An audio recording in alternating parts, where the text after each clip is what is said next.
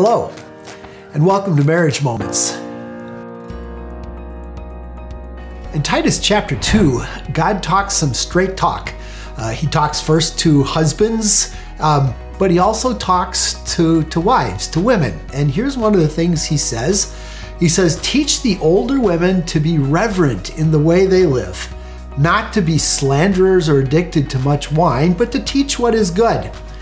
Then they, the older women, can train the younger women to love their husbands and children. It goes on a little more, but I want to focus in on just that one thought, that God wants women to be husband lovers. That's of course assuming you're married. If you're not married, it doesn't apply. But that God wants women to be husband lovers. And I think that's really interesting for our society to hear, isn't it? In most of our society, how do husbands in general get portrayed? I think in general, husbands tend to be portrayed as being ridiculous, as being oafs, as being idiots, and worthy of their wives' ridicule. Now, it's fair to say that sometimes that's true, but that's not God's desire.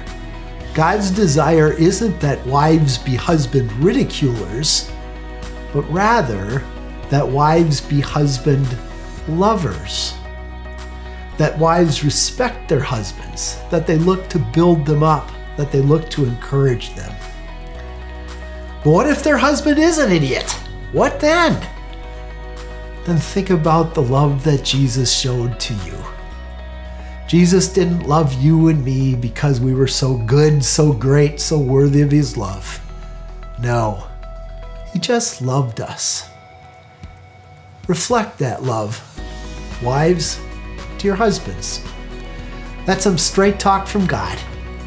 And when you listen to God's straight talk, your marriage will be blessed. And that's a moment for your marriage.